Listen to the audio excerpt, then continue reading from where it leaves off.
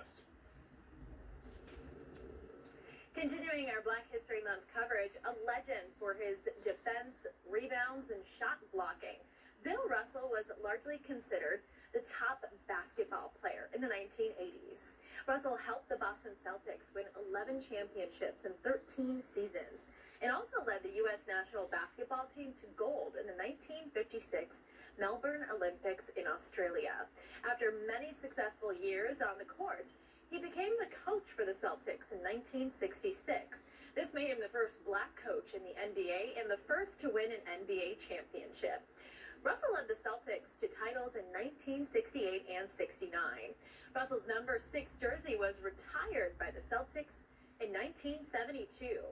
Some other achievements: he earned spots on the NBA's 25th anniversary all-time team in 1970, the 35th anniversary team in 1980, and the 75th anniversary team.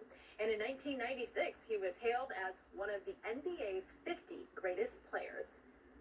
Russell says Jackie Robinson gave him a roadmap for dealing with racism in sports. He said he showed him how to be a man in professional sports. If you find Russell's story interesting and you want to hear more, Bill Russell Legend is a 2-part documentary that's now streaming on Netflix. Coming up, lawmakers